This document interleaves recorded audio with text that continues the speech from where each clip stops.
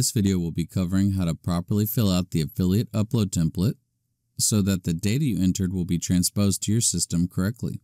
When filling out our upload templates, it's important to keep in mind that columns should not be added nor taken away from this template, and that the headers of the columns stay labeled the same as they are now.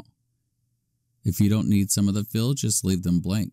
I would also recommend that you only add affiliates to this template that do not use Limo Anywhere, because you'll want to use the Limo Anywhere network to link your system with the affiliates that do use our software. The web username and web password columns are no longer used in Limo Anywhere, so just leave those blank.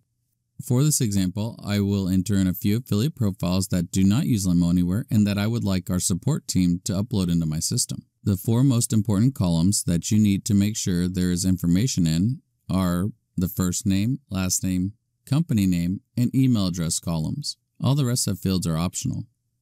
So in column A, I'll enter in the first name of the owner of the business or my contact. Column B, I'll enter in the last name. Then in column C, I'll enter in the company name of Oh So Fast Limos. I will also enter in the phone number, email address, and notes, such as First Choice Affiliate in New York. I'll quickly enter in a few more affiliates, upload the template, and show you how the information is transposed in my system.